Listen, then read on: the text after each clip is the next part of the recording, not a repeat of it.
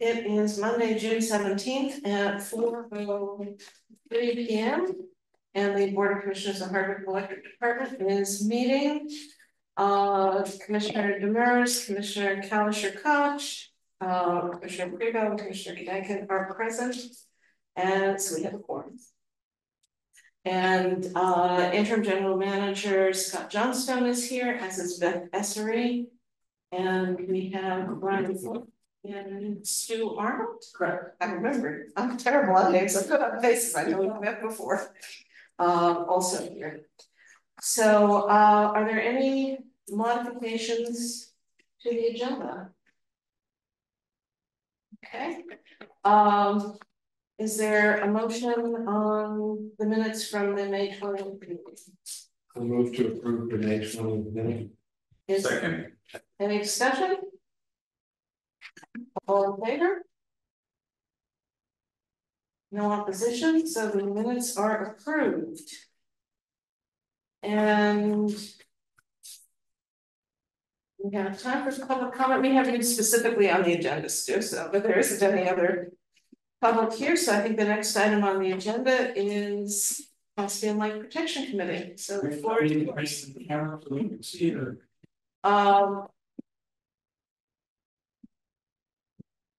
Just trying to think where you could sit. No, you can't turn the camera. Why don't you go right next to right in between me now and whatever.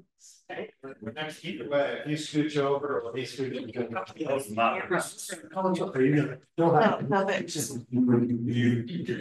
That's great. Terrific.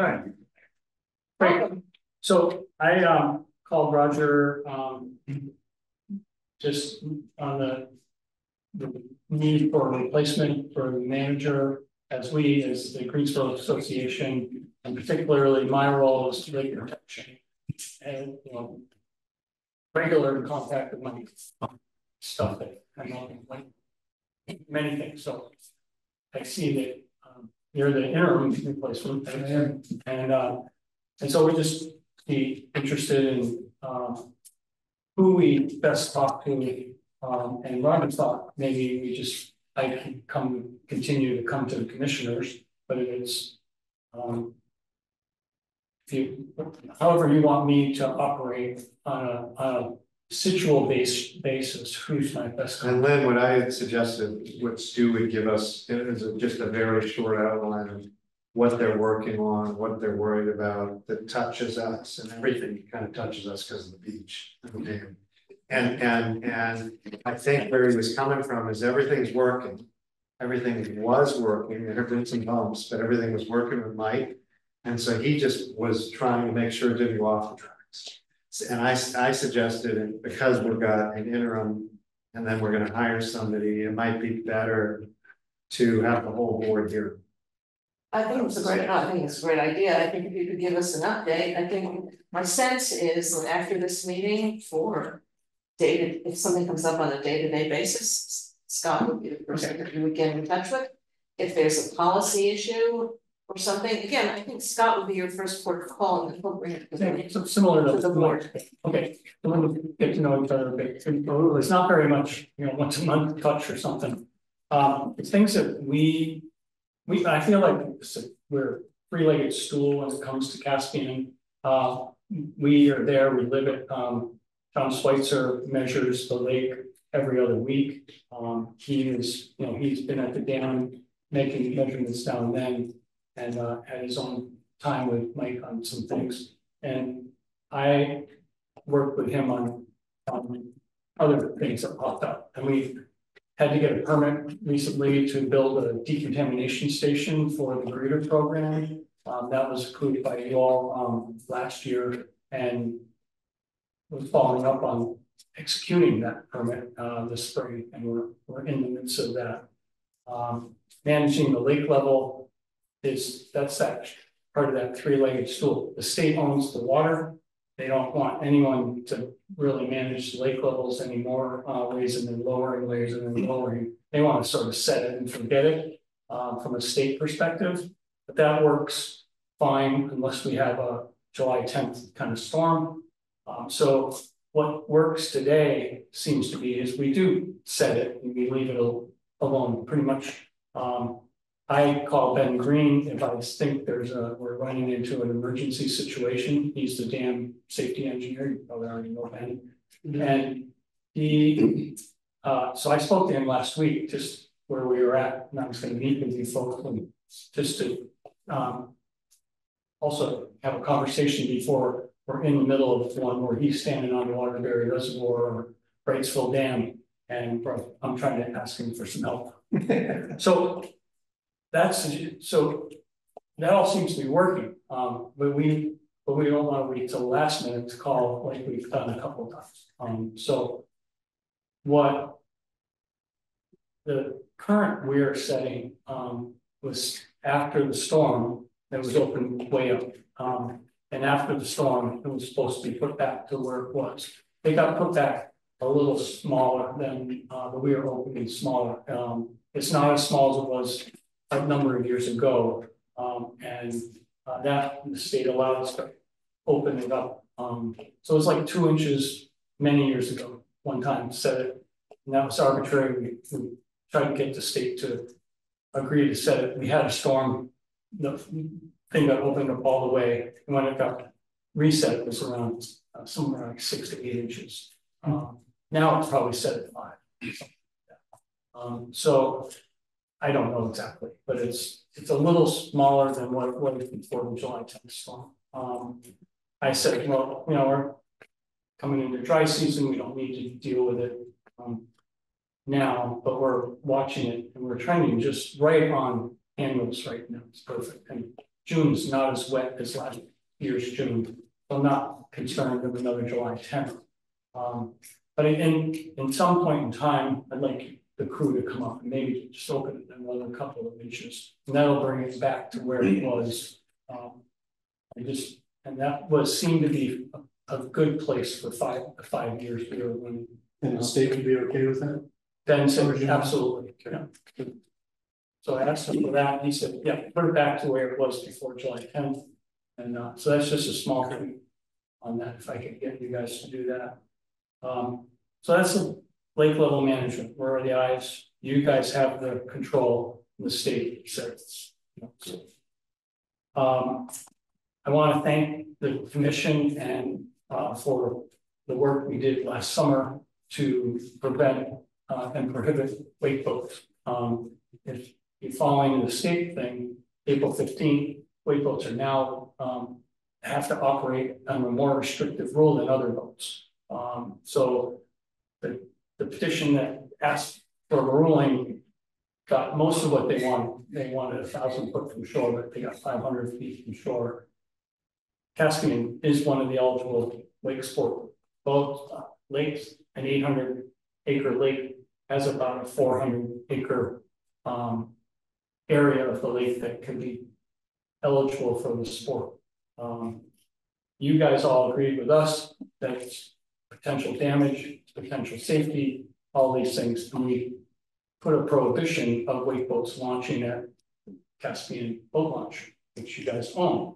It's not controlled by the state, so we have a special privilege here to set it by you folks. And we want to thank you. We turned away 2 boats last summer, and they willingly complied. A little bit of disagreement, but they left. So we didn't have a wake boat on the lake. Excuse me, we had 1 boat that was wake boat capable, but that owner took his ballast tank out so he would operate no more than a ski boat. And he is an advocate for banning wake boats on every lake other than Memphis Magog and Lake Champlain.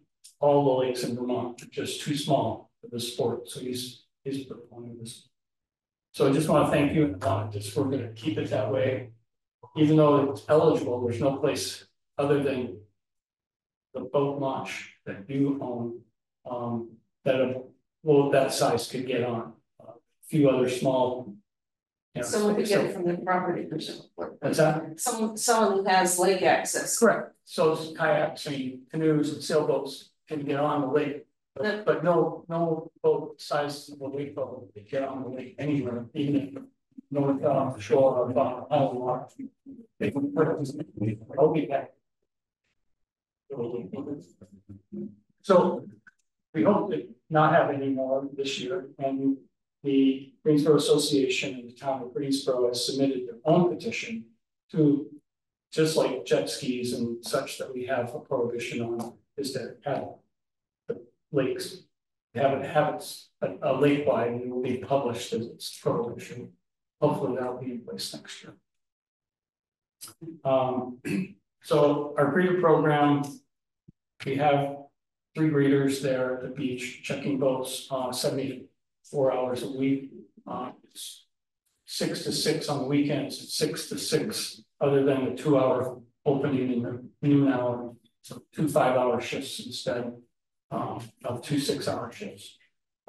So they're there. They know all these stuff. They know they're educators, they're inspectors, they're not law enforcement. They won't stop somebody from putting in, but they'll report it. And if it's a wake boat, they will also report it to Hardwick.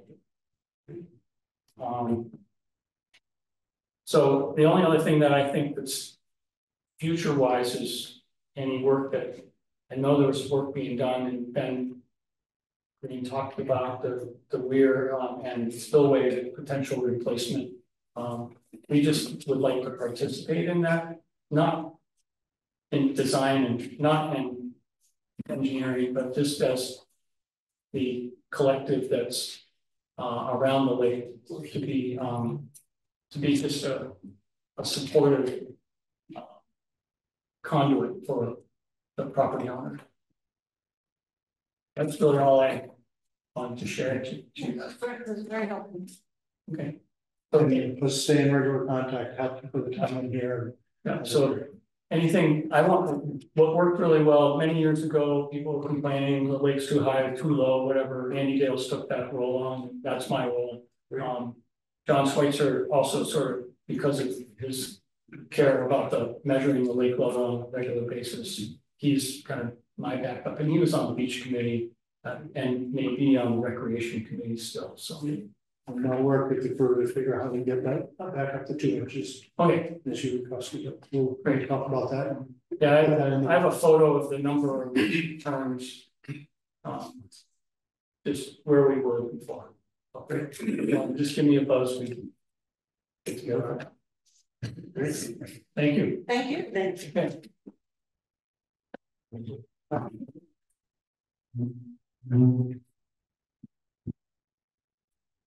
For the record, I will note that you've never ever seen on this present. Only in body. Michael, if you could move down so we can figure on. Or we'll move down.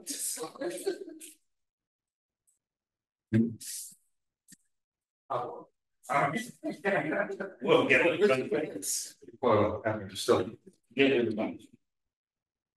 The next item on the agenda is the hiring process and timeline for a manager. Yeah, I didn't put anything in your package really because I mean this to be a conversation, but also helps to start the straw proposal. So there's no right or wrong way to do this process, right? So you already have applications coming in, it's posted all over the world. So soon we're gonna have to start sorting through applications and figure out what to do. So it can be done any way you like. You could have Beth and I do a pre-screen for you. You could have she and I in the chair, or she in the chair, or whatever. That's one, but some small group ought to do some initial pre-screen. Unless you want to have meetings of the whole board of commissioners regularly to be doing that and kind of vetting, I'd suggest that maybe you find 2 of you willing to work with either Beth or me alone, and then maybe do a first kind of vetting interview with the people that look like they have merit, right? This is not to suggest that they're going to make a decision, but they can then bring some group of reasonably sized group of finalists back to you for you all to do, right? And anyone else you'd like. You want the chair of the select board or the town manager to sit in with you on those as a building thing with the town. You want to just do it yourself. It can be done any way you like. And then once you make a selection, there's a piece of how are you going to make sure this person has the right support among the commission, among the town, among the town's people and the communities you serve, so that they can be successful. Because ultimately that's what you're looking at have here. You don't want somebody in here for 3 months and then they're on their way, right? So you can do anything with all that you want. I just figured I'd start with what a lot of other places have done as a kind of just broad outline of the process. But we do need to get going. We do actually have applications coming in. We didn't do it as a we're waiting until a certain timeline. This isn't open till filled. If you have the superstars apply, you can interview them and hire them tomorrow. The way the posting went out, I think that's to your benefit. I don't know if you have the exact right person in the grouping that you've already received or not. How many have we received? 5, and we'll share those with you in the executive session. Okay, great. You know, because obviously they don't want people to know who they're at unless they're going to get the job. So just any input you have on how you'd like to do it, it would be good if you don't have to take a vote, but if we knew generally how you want to proceed, so that we could start feeding information to the right people, so this can start moving along, that would be wonderful. My recollection from, because I did remember, I had asked Eric, you know, about the town process. I was somewhat involved in it, but I wasn't remembering parts of it, but subsequently it occurred to me that part of the town process, and I don't remember who did the pre-screening, because there was a pre-screening, but there was a red pile and a green pile or something like that. And so we focused on the green pile without completely rejecting the red pile. And that's probably a useful, but there was also, I think there was some kind of a point system or something that was set up, so that the people who were doing the screening could have some sense of, you know, sort of what that wasn't on the pre-screening stage. That was once we were going through. That would make sense when you're doing the final interviews, because for pre-screening, it would probably take you a number of weeks to even come up with those criteria. Unless you think it's really obvious and easy. Yeah. I think based on the way you crafted the position description, it's pretty clear to me what you're looking for. More community oriented, more understanding what's going on with policy, and certainly the operations piece is important as well. Really, you're looking for that person to kind of be out there and really have Hardwick Electric as part of the community. You use Roger's spreadsheet that we use for validating the general manager annually. Those points in there. These are the way to do it. That would be some, but I think to go to the question of where do we start? Yeah. And we're not a big board, so I mean we could all take a look, or If you know, I think if more than 3 of you meet, you have to call a meeting every time. no, we could be doing it individually. Right. We could be doing it individually and then sending them to you, for example. I don't know if that's, you know, that's one way of doing it. Another way would be for Scott and Beth to sort them into the files. Or I'm sorry. You're gonna have 5. So something. So far. In 3 days. In 3 days. I'm guessing you're gonna get 20 or 25 at least before all is said and done. Unless we hire somebody before. Exactly. Immediately throw out the chefs immediately. We get chefs last time. I think the first cut could be. Well, that's the line cooks. Yeah, I agree. I think the first cut, just the screening for qualification makes perfect sense for Scott and Beth. Yeah, involving commissioners after this. Okay, and I think that still would be a sorting process rather than. We're not throwing anything out. We're Yeah. not responding to anybody that they've been eliminated, none of that. That doesn't. So then the next step, once somebody's passed pre-screening, I think would be to share it with commissioners. We can't discuss them amongst, you know. But But then, we could agree, if we agree, this is agreed.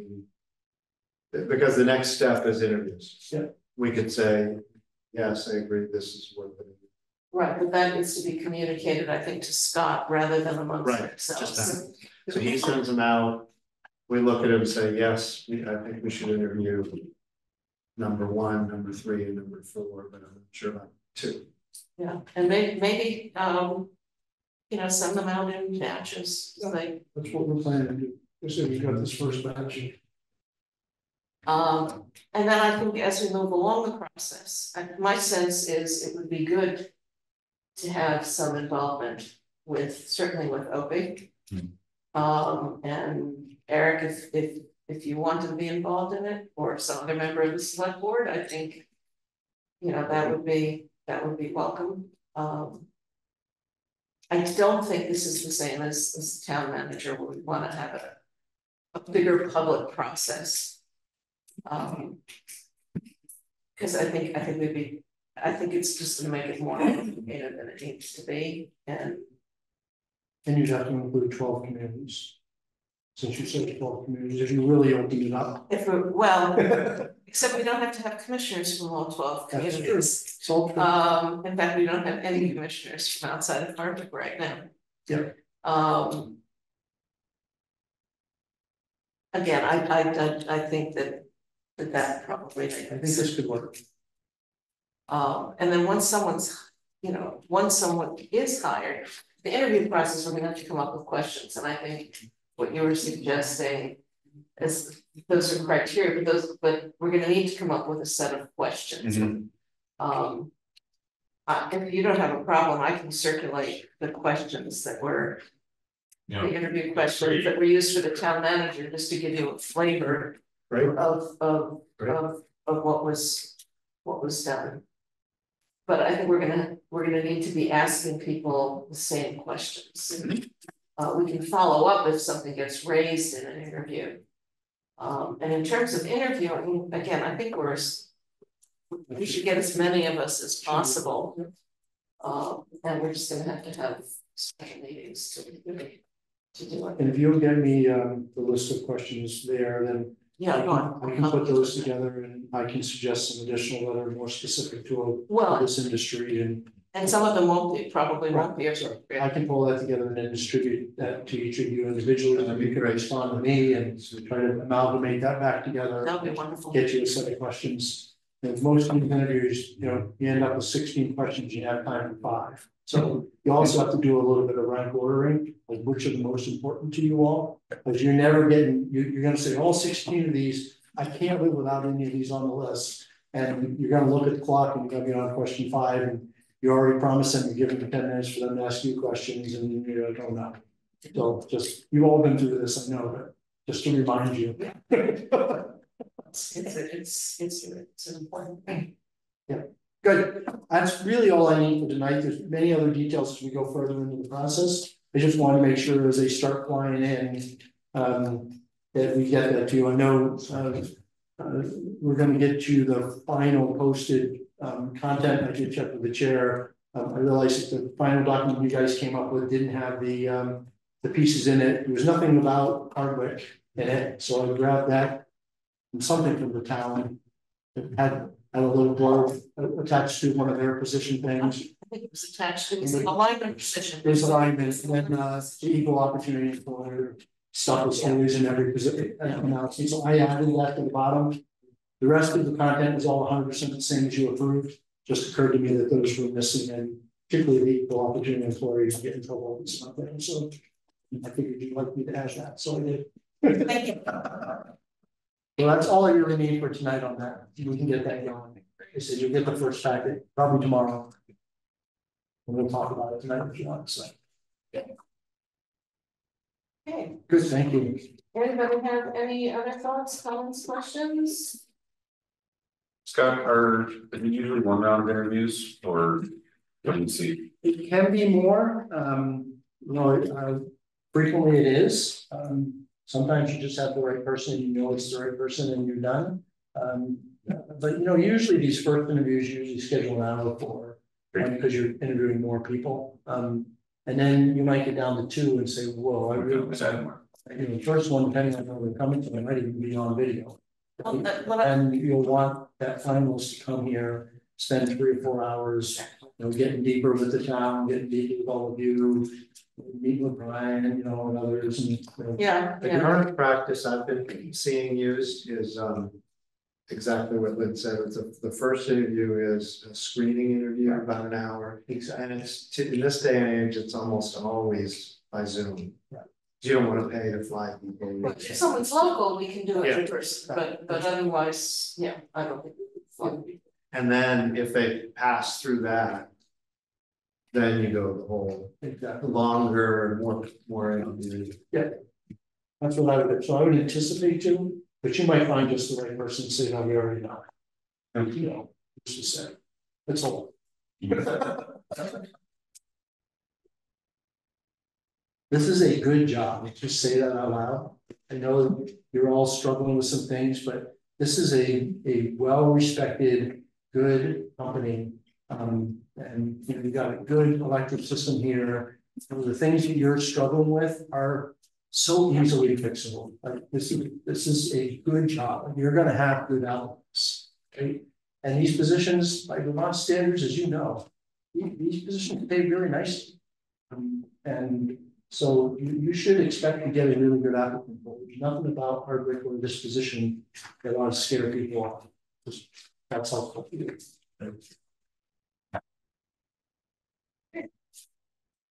Flood mitigation grants. Yeah, this can be short. I'm sorry we didn't get this in the original packet, but we sent it to you today. Sorry for being late, but it really is mostly just to get you thinking. You know, so we all know about the floods last July. Recently the state had $96 million fall in the lap of flood mitigation. So it's federal money, but the decision making is 100% at the state level. And so when you divide 96 million by the number of counties you got, it won't work that way. Don't worry about it. But there's a lot of money, so you ought not just let Morrisville have all the money, right? Or since I'm the market. You know, so there's the stuff you're already working with FEMA on, so don't worry about that. But surely there's other things. Things didn't even have to, for this money, it didn't even have to have been impacted by this most recent round of floods in July or December. If you have issues where you're worried about flooding, I mean, we were talking the other day about the bridge across to your shop and whether or not that's not quite stable in there. We could actually apply for funding. I don't know what else we got. I'm just starting to ask people for ideas. Partly that's what I'm asking you. But I've also already talked to Opie. One of the things we're doing in Morrisville is the village and the town are actually going to co-apply for everything.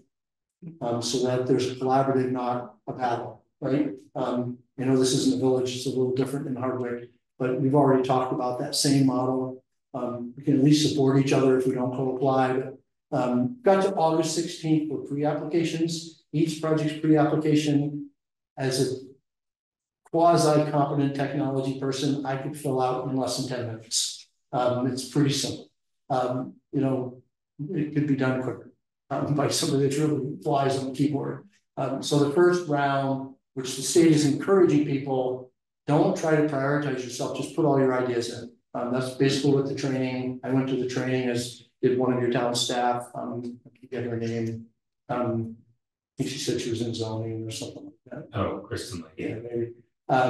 So she was there as well and heard about all the opportunities here. And they really were just saying, put it all in, don't presume you know what we're looking for funding. And you were fixing the bridge, can we apply to move the shop? Maybe Wait, that bridge also gives access to someone's house. Well, I'm not saying take the bridge down. Okay, And but get us out of there, so it floods, the shop is out of the water. yeah. that would be a good thing, but I mean, the bridge is gonna need to be there in any case, and it's our property. Unless we're transferring the property to somebody else, we're gonna have responsibility for it. The other half of the meeting gets at what we were just talking about, since you widened the thinking, which was there was at least 7 federal agencies at this meeting in addition to a whole bunch from the state. And it was really weird because it really wasn't from the government and I'm here to help. It was kind of a bizarre thing. But then they made a really interesting offer, which I took note of, which is worth thinking about. And it's again another great place to collaborate with the town, which is they basically said they spent 4 hours talking at us about all their programs and how they run and what you can and can't do and blah, blah, blah, blah, blah, basically making us all want to fall asleep in our chairs. And then they said, and by the way, for those of you that want to, come up with every idea of the problems you got. in your community that relate to water movement of any kind. And then just invite us, and all the federal and state agencies will come to town. And you can one project after another, describe the issue, and we'll tell you which program to apply for and how it works, and we'll help you figure out how to move forward. What a great thing to collaborate with the town on, right?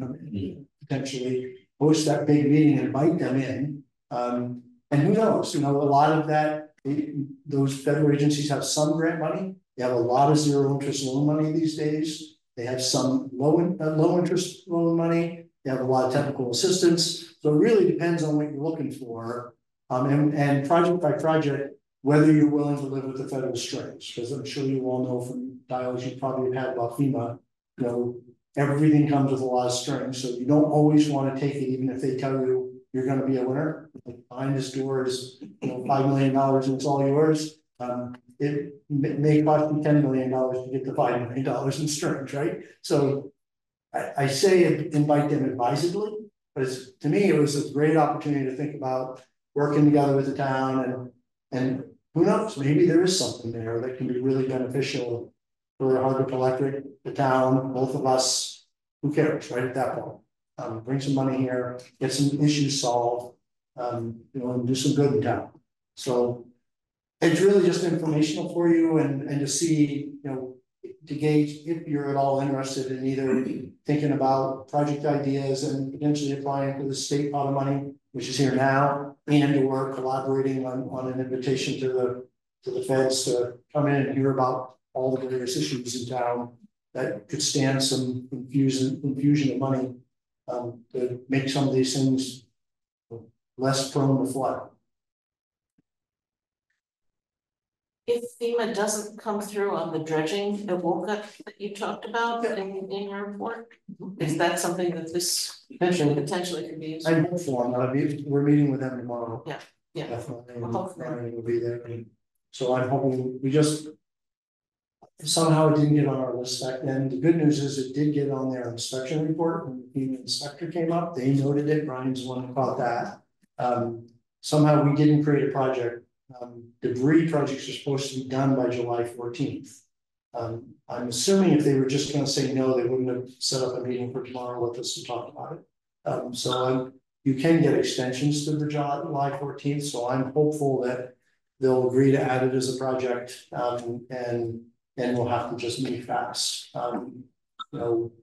Fortunately, in Morrisville, we literally just finished at the end of last week the very same dredging project at the Morrisville Dam, and went through the whole bid process and did the whole thing, and hiring Cody, and so he just finished, and we'll have to look carefully at your procurement policy, which you can't sole source unless your procurement policy. I'm still not sure you can on a project like this. You might have to do a short form quote process, but I know we found the 9 people in the state that can do dredging still, and we just sent it to them all. So you have a list. I have that list, and I've already told the state and Army Corps to expect a request for permit from us. We just got to have permits. I got those in Morrisville. You can get them to dredge. So I'm hopeful we'll learn more about them. Okay. So how do we go about identifying? I would say just if any of you have any ideas about potential projects you know about town, whether it relates to our infrastructure or not. I'm obviously going to talk to Brian, some of his guys, the folks in the office, and talk to Opie, and just anywhere you just feed it to me, and we'll start putting those. Well, if there's Are the different dams we own and are responsible for candidate projects? Absolutely. Because we do have, even though they don't contribute to our power generation, they contribute some liability, and that's Caspian, which Stu was talking about. Yeah. Nichols Pond, and of course our big dam. Yeah, we can definitely look around those. And we got The what? Just escape at the local. What did you say? Well, it's just indoor. You give a list of dams, but there's also East Long, Mackville, Jackson Dam, Nichols. Let's, yeah. But all because if we're going to pick up if we're going to wind up having exposure to some repair expense, what's the time? Yeah, those dams, most of those dams don't help. That's right. No, they're just they're a source of expense and liability. That's right. And Woolcott, which is both. Yeah. Right. Um, we still have not had an inspection of the dam itself, as I recall. Unless something is, From whom? since the flooding, to assess whether there are any issues structurally with the dam. That would be on us, That would be on us, okay. I believe. Unless, Brian, are you aware?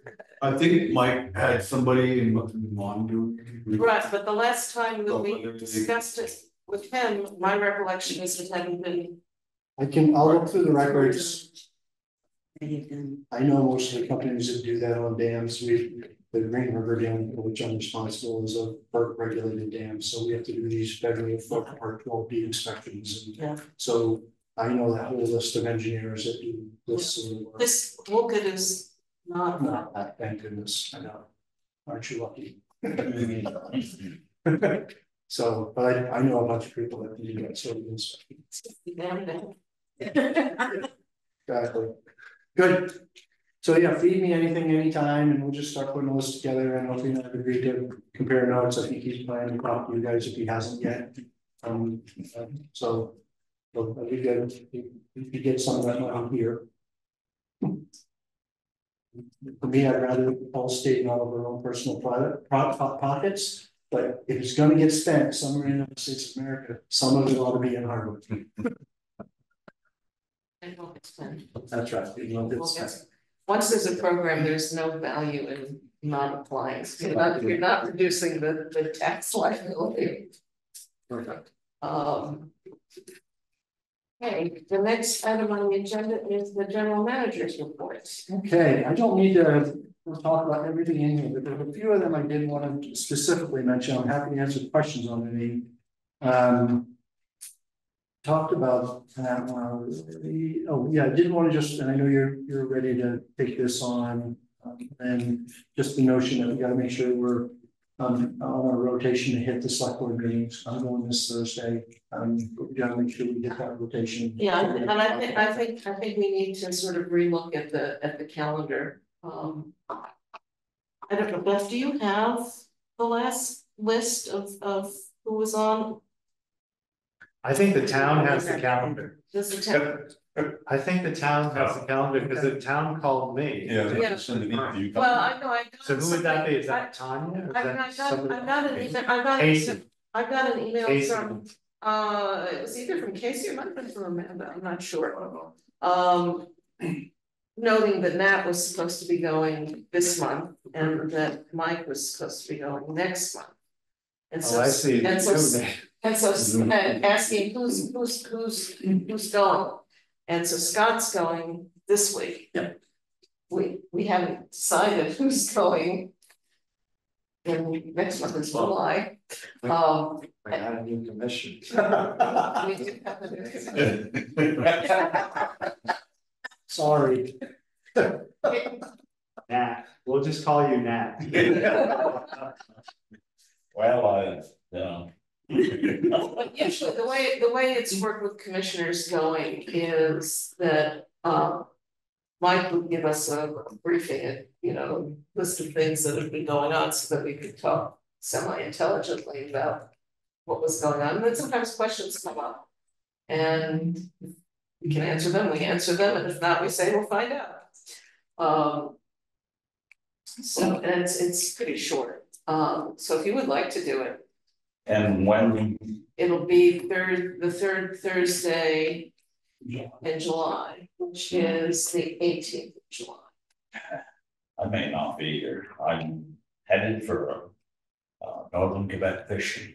We usually swap them around too. Like if one of us has a trip or something, we'll just horse trade. Yeah. The last 2 weeks of July. Well, that would be in the last 2 weeks. It might be in the last, depends how you count the last 2 weeks of July. He knows how he's gonna count it now. We'll have to get back to the town. Well, I will find out then what we have as the list for the balance of the year. And, All right. A number of these that I want to raise, and really just wanting to raise so that I get a flavor of if these are things you're interested in talking about as we go forward. So like one of them, I know there's a bunch of history about, how we bill customers and what we bill them for and all of that. So, as I said to you, Chair, every utility does it different. So there's this principle that, customers are supposed to pay for their share of expense. And new customers ought not put any burden on existing customers. So there's these principles and practices, but there's a lot of gray zone in there that you can play with, right? So you bucket it in three ways. You can say, no matter what, every penny, all the time, going to the customer. Some people have made decisions that certain things are just system costs, because eventually we're all going to have to do it. And some people find room in the middle. Transformers is the easiest way to think about this. You charge the whole, when a transformer needs to be upgraded, you charge for the whole cost of the new transformer.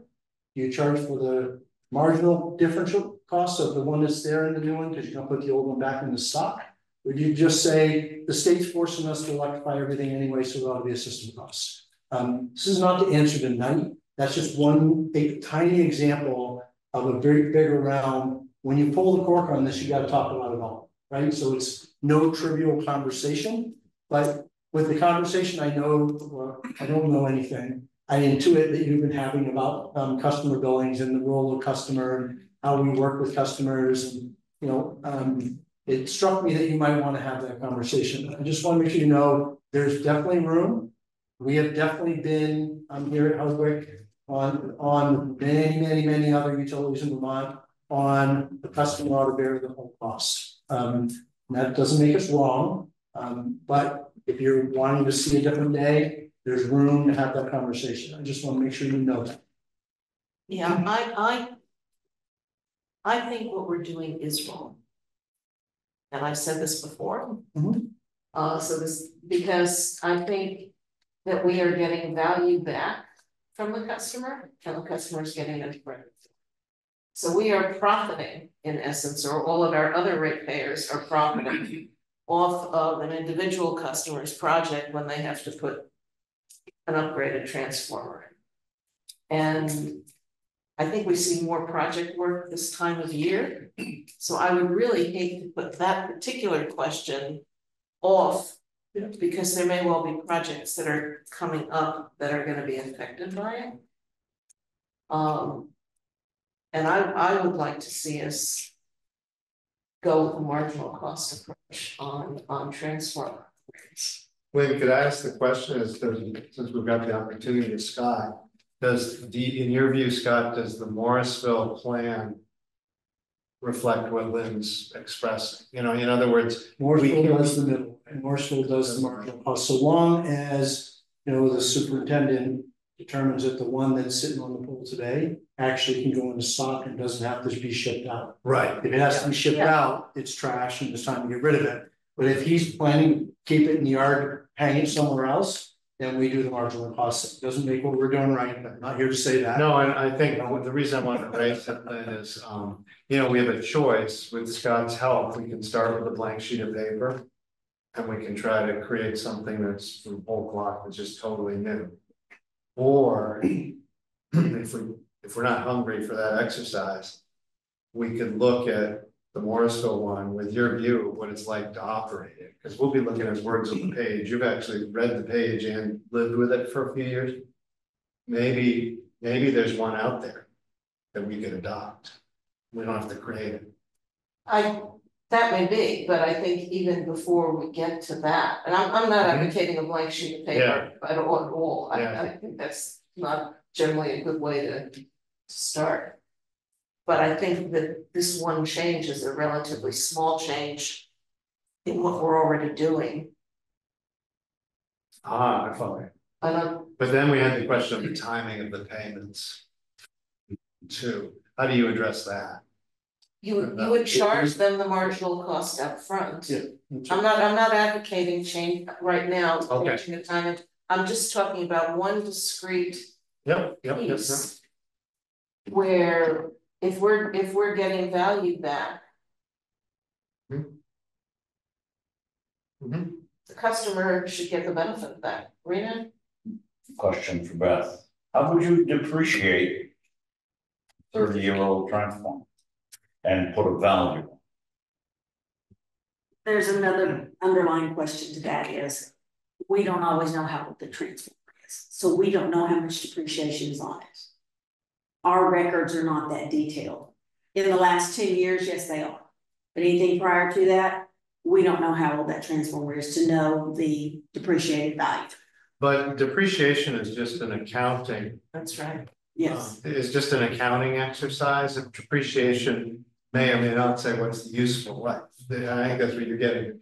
What we have to react to is, does it have useful life? Whether it's depreciated down to zero or it's got a lot of life. What really matters is what's its useful life? What's its economic My life? question to Scott is, if it's deemed there is no useful life, does the customer pay the full cost of the new transformer? But if there's, just to be clear, if we decide it's going into inventory, we treat it as if it's a new transformer. They only pay the marginal difference of what we buy new 10 kVA versus a 15 kVA. and That's all they charge. and when you use that 10 kVA elsewhere, you're charging that customer the price of a new 10 kVA transformer. It's going into a new. It's yeah. Oh, that keeps you whole. Yeah. Oh, yeah. I got you. Yeah. So I share Lynn's instinct for the middle path, but I'm curious, well, have you, Scott? Do you have a sense of the scale of the financial implications for the systems that treat everything as a system upgrade? Modest today, and there are some doing it. There's some that are fearful about as heat pumps and electric vehicles really start coming on, that it will become significant. The other way to think about that, when you really get to the point where you're seeing a flood of heat pumps and EVs and everyone's doing this, not just the market leaders, to the customer, while there may be a big cost to Hardwick Electric, the customer won't be any different, because if they're all paying for their own transformer and then the rates stay a little bit lower, or if it's all the system costs and the rates are a little bit higher, if it really is truly everyone. Yeah, but it won't be all at once. It won't even get to the critical mass. So there is a tipping point here where it makes sense. I don't know where the tipping point is. I've been reluctant to go there because it's clear we're so early on the leadership journey and there's so much resistance, particularly to EVs in Vermont, not so much to heat pumps, some heat pumps, but particularly to EVs. We're a long way from becoming a mad rush that creates this flood of need. Honestly, utilities won't have to be the ones that declare all the system costs. At some point, probably within 2 or 3 years, when the state passes the clean heat standard, because they will next year. At that point, I think you'll see the PUC just mandate that we all make it system costs, all improvements, because the policy of the state of Vermont will be, the official policy at that point will be that we're all supposed to have all heat pumps and all EVs. So at that point, the PUC is going to say, well, then this should all be a system cost. My way of thinking in Northville, we're going to stay in the middle course until we get ordered to go all the way. That's been, again, I'm not trying to say we're doing it right. That's not the point here. No, that's helpful context. Yeah, good question. Good question out here. And so this may be like a real minor thing, but in the case of temporary service, does Morrisville charge the customer for the full cost of the transformer, or how does that work? Depends on what we're doing with the temporary service. Are we tagging off of an existing transformer, or are we putting something in that we know we're taking it back out, or are we putting in the temporary service? Are we using the same one we're going to mount on a new pole? Right. It kind of depends on the context. I don't know how you guys feel about here, but it depends on how we're doing the temporary service. I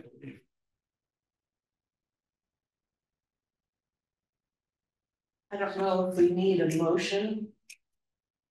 How about this? How about I put together a recommendation and write up how this would work for you? In the form of the policy, why don't you just, revise the policy. Revise the policy. And we'll vote on it. So that we can vote on it. Yeah. All right, a couple of quick additions, we kind of hit the FEMA stuff, so that's all going well.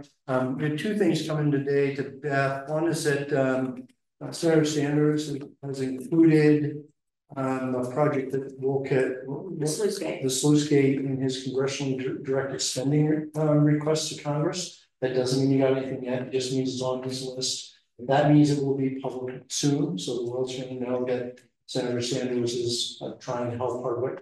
Right? Would you like to ask questions about it from the press? So he likes to have the press, right? So long road from here to there. I will tell you, Department of Energy hates congressionally directed spending, and it's many federal agencies don't mind it at all. Department of Energy hates it, and so it's a particularly tough slog for anyone, even Senator Sanders, to carry the day. He did get one for Stowe a couple of years ago and got it through, so it's not impossible. It's just, you know, I like people to have eyes wide shut, right? You know, it's a DOE fights these like crazy, like more than any agency down there, because they're sure that they know it's good, and no one else possibly could.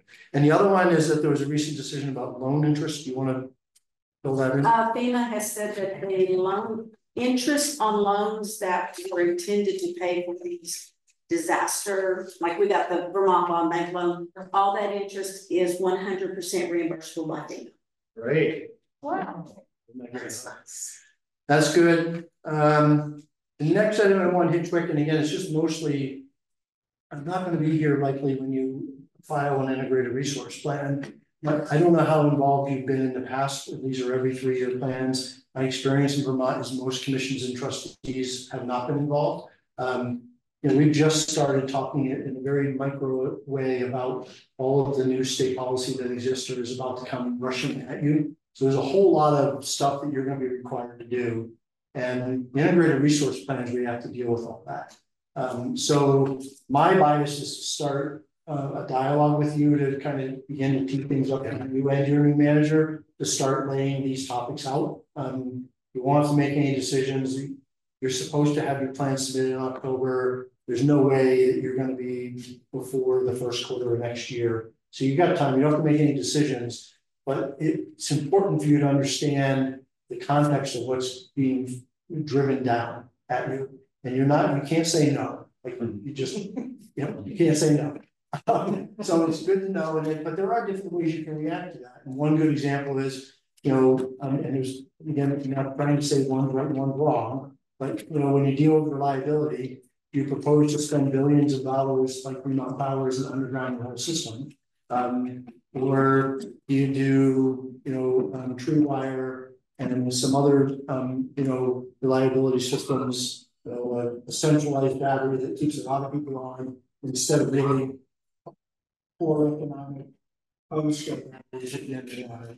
You know, there's choices of how to get there from here. One is more frugal and in keeping with the municipal history and context. And one is what you expect an investor in utility to do, as every time they spend capital, they get a 12% guaranteed rate of return for a quarter. So it doesn't make them wrong. Again, it just is what it is. If that's your job, you want to capitalize everything because you make a higher profit and you capitalize when you operate. Just have to understand the models people work with them. It's called the Average Johnson proposition. Right. Yeah. So is that worth continuing to discuss and bring up? Absolutely. Okay. Absolutely. That's a good one. We'll talk about that when I think later. I did want you to know that, you know, part of what that's going to be in that IRP is the state now requires a technology roadmap. DEPS is actually developing one.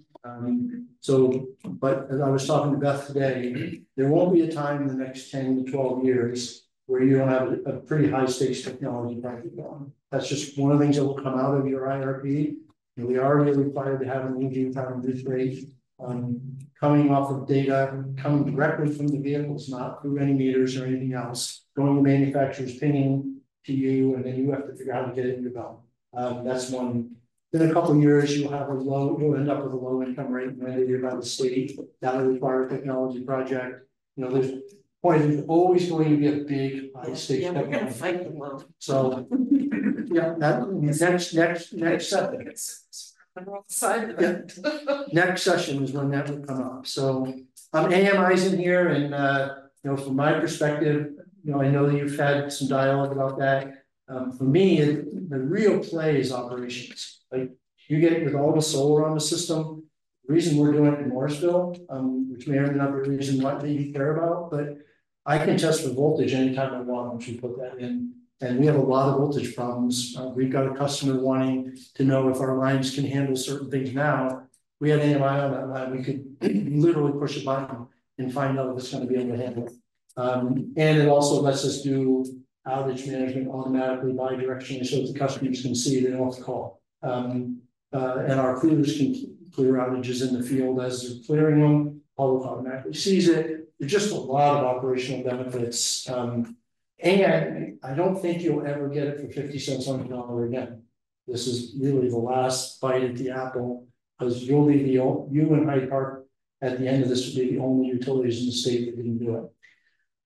So this can be for a future meeting, but we're just making sure that you know where you landed. And I know it wasn't a final, at least that's what I heard, decision. That says kept you in the mix. So they moved you to the third year of the utilities doing it under the state grant. The state grant came out at the maximum, not the minimum. The economics they brought you were the minimum they thought you'd get. That came out at the maximum that you get. So there's even some new math.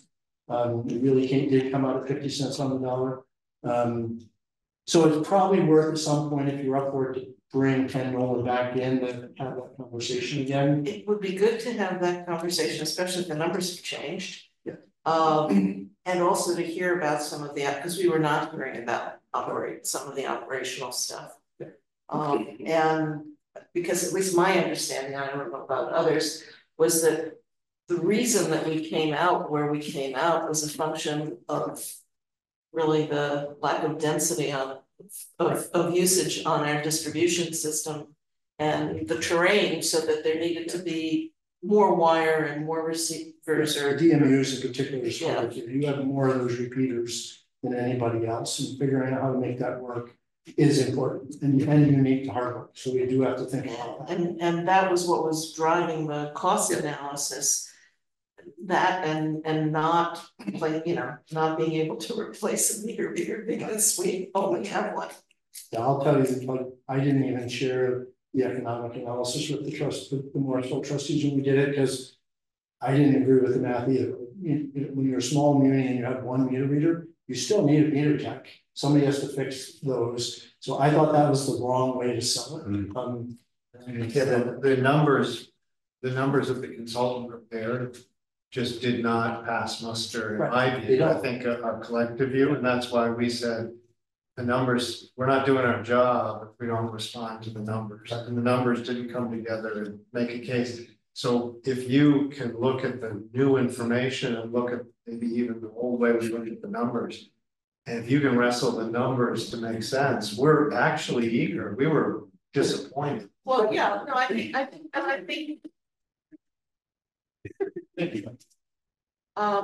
think that we weren't hearing a lot about more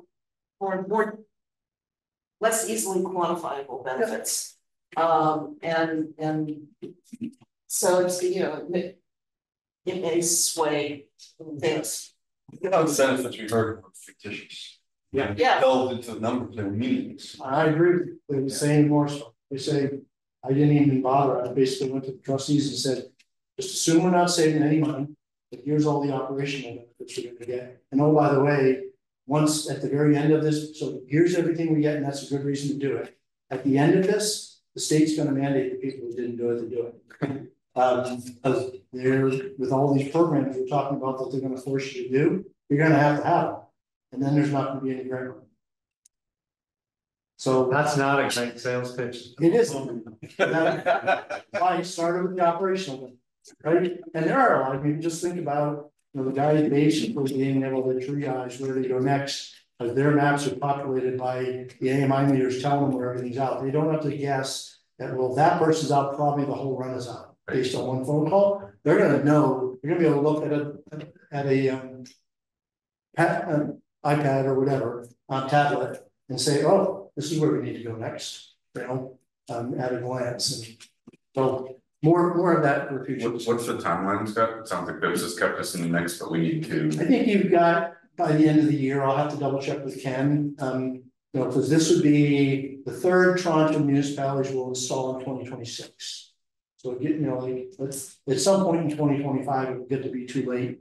You know, at this point, the meter vendor's been selected. The first group of communities is already installing. You know, the basic configuration of the meter's been set. You know, based with all the utilities participation. So you know, we're getting down there, but there is still time for sure. I can check with Ken. One utility that did it years and years ago, now they're replacing it. So. Yep. Which is how old was that? It was for 10 years old. Yeah, that's my fear. This technology changes exponentially. Like all technology, that's going to be a piece of crap in 5 years. Yeah. You know, so unfortunately, when we live in a technology-based world, that is the burden we bear. Right? Doesn't make it right. It just is.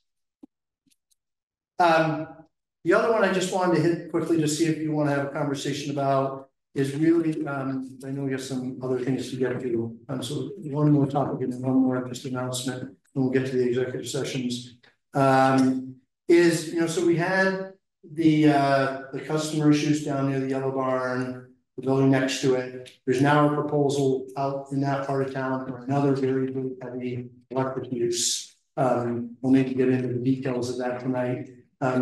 What I wanted to make sure you're aware of is, you know, I know that Mike originally had a capital project kind of make improvements out in that direction of town for like 5 years from now. But between those two projects and this other one that may be coming, like we may need, you know, particularly since, you know, supply chain is what it is. In many cases, it's still a year and a half. We may need to start, when you get to budgeting, to start putting in money for design of what that project is going to be in this coming budget, get things moving, and advance that project much more quickly to begin making these improvements. And you know, Ryan obviously will have a lot of say in that, and whoever we hire as an engineer. But I just want you to know, you know, that's a good cascade. It means the community is thriving and growing, and more good things are happening. And it's one of those first stress points that we're going to have to pull that from the future more towards today. I don't know how close to today yet. I just wanted to make sure that check and see if that's a dialogue worth having with you in the short term. Sure. That's another yes. Okay, good. It's definitely a yes. And the kind of advertisement is just really because it impacts you. Is in the report we added this note in the LCT. Things about open meeting are changing. So the COVID era opportunity to have purely online meetings doesn't exist after June. Come July. I checked with VLCT and we would be a non-advisory body. You would be? Yeah. You make budgets and you pay, wow, that's shocking. Okay, I'm shocked. Good. Then you're okay. I can't believe No, the advisory bodies. Oh, you are not, okay, sorry. Are non-advisory body, yeah, and so so we still have to have somebody present in a physical place, so we can do hybrids, but we can't do. And you have a requirement to either have audio or video and post it publicly for at least 30 days.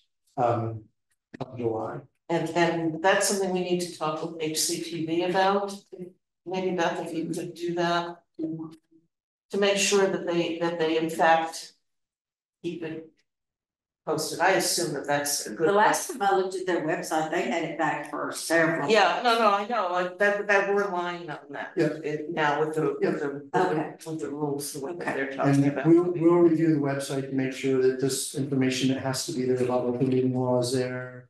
And then just be aware that at least some of you, particularly you, and looks like I would say if a select board chair has to go to training annually, then you probably do.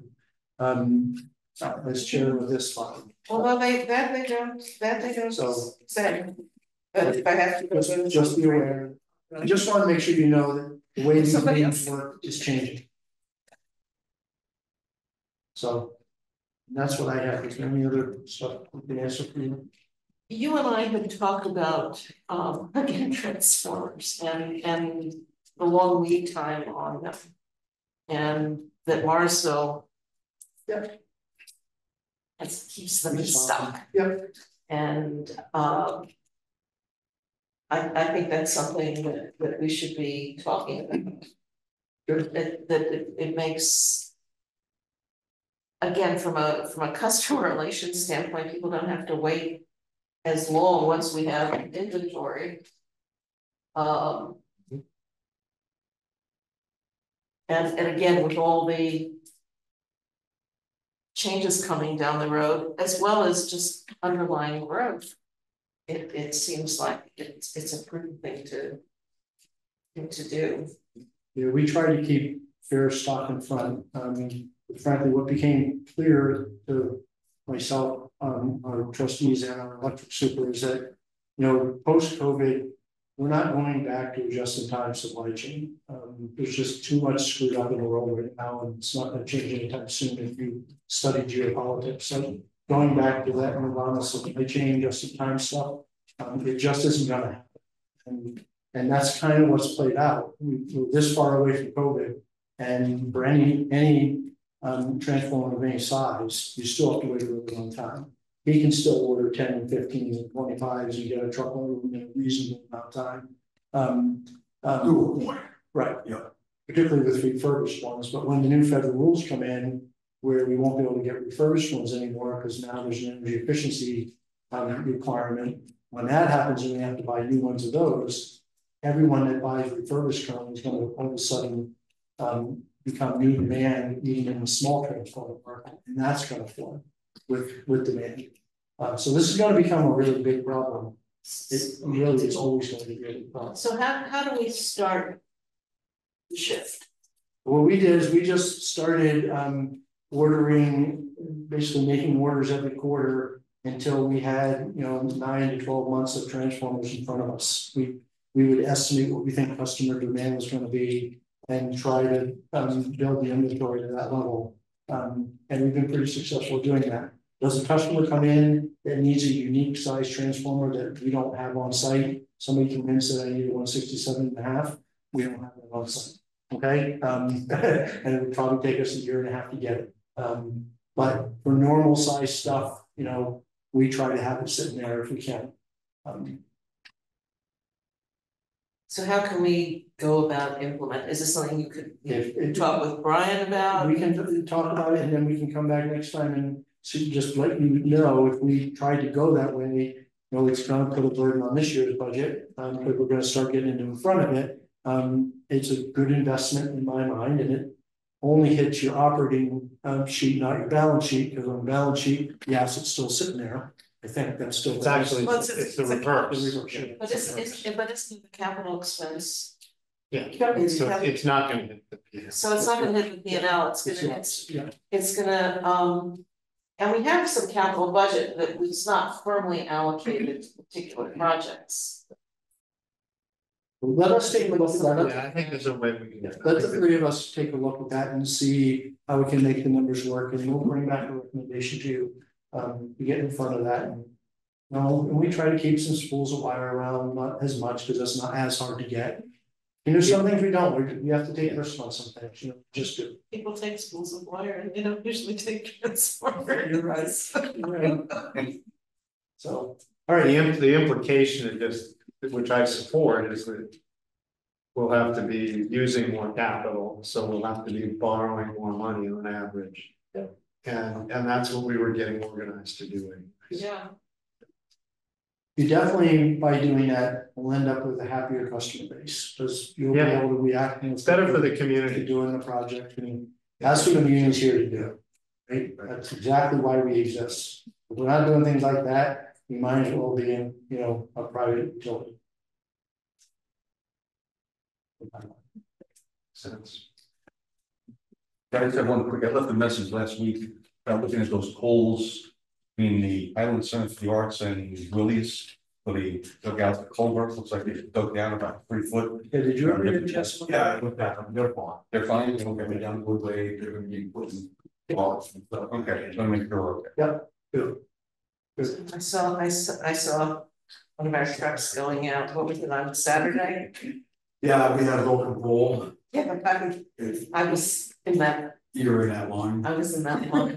Wow. I turned around. I went back to Marsville and came 12 to Vulcan is I had a tractor boy this morning, you can't get those little holes into the ground. They don't come out from people. yeah.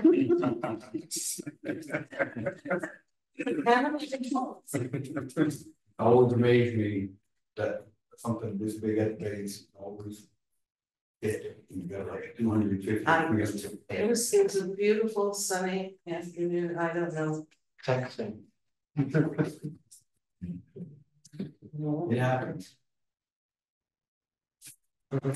Anything else in mind? I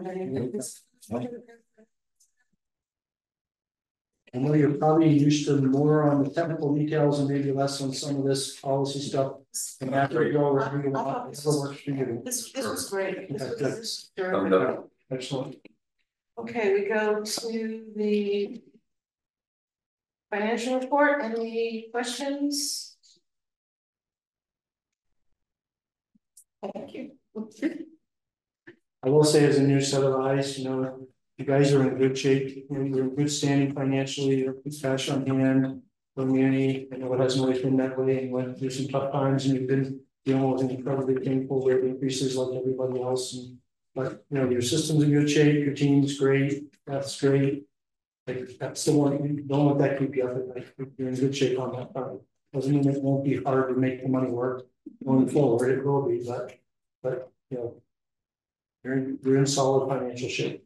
And just to reiterate something we talked about last meeting, that Beth's, I know, totally on top of, is that now that we've secured the funds, we just really need to make sure that we're not subsidizing month to month and month to month deficit with funds that we borrow for the purpose of doing projects. Right. And when we had a bunch of cash come in a few years ago, 2, 3, I don't know, plot spinning, but we had some settlement money come in and we talked about it. And in the end, what we did with that money is we subsidized lower rates.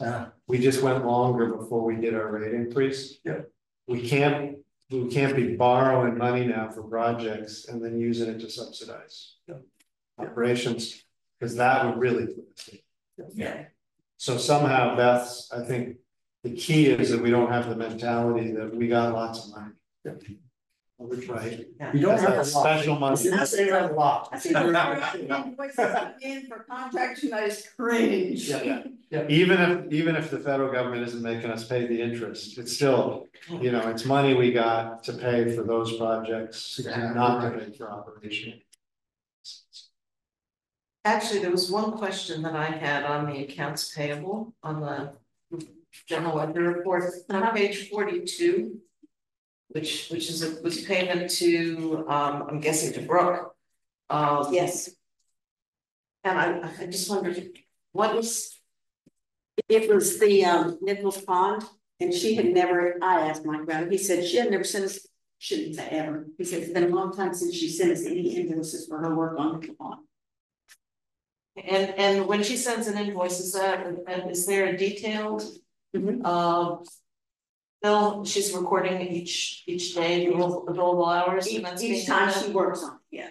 And what she does, I've never seen her bill. I can get one for you. Yeah, I wouldn't mind taking a look at it, how she issued those kinds of bills. On special litigation. Somebody. Yeah, I'm not, it was a big enough piece of change that that jumped out at me.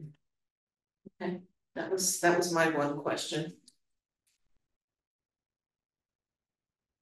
So we're gonna have several executive sessions, and what I would suggest is that we do a potential contract matter. Yep. That would involve Eric, and do that first. Because then we can do the others, and Eric wouldn't be needed for the rest. You can take off whenever you want at this point. We're good. Perfect. Thank you for making it, Brian. Brian, thank you. No problem. Have a good night. Brian is, and just so you all know, Brian and his team are doing a great job. I know they're short staffed and we're working on that, but you know, thank goodness we've got his historic knowledge and the guys we got out there keeping the lights on and, but they're all good people. Your Fortest one of the golden ones. Thanks, Brian. Okay. It is 5:17. And I would like to move that we go into executive session to discuss a potential contract issue, premature disclosure, which would prejudice the interests of party. Second.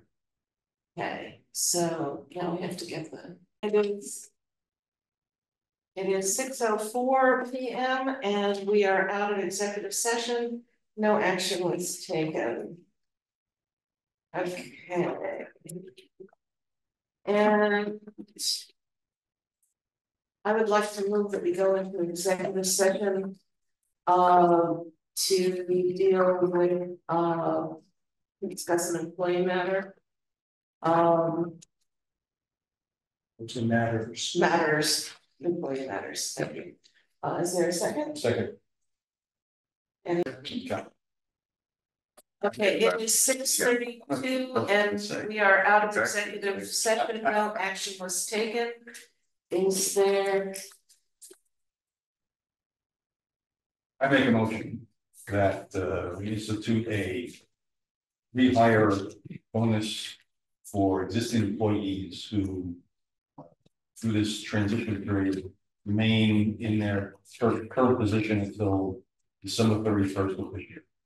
The amount would be $1,000 each, payable on. Second. Any discussion?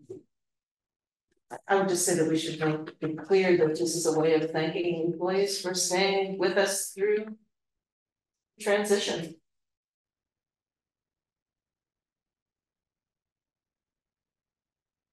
All in favor? Aye.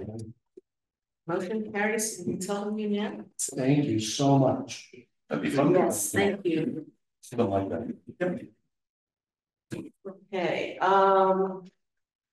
what was this one? It was, I just had it out. Oh my gosh.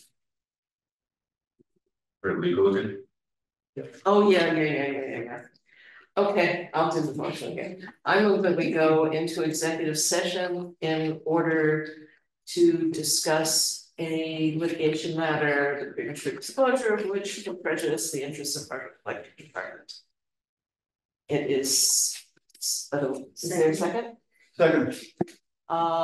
It is 6:35 and we are in executive session. It is 6:50 and we are out of executive session. No action was taken. I would like to move that we go into executive session to discuss some confidential customer matters. Second. You can get it. Oh, yeah, we need to get both. Right,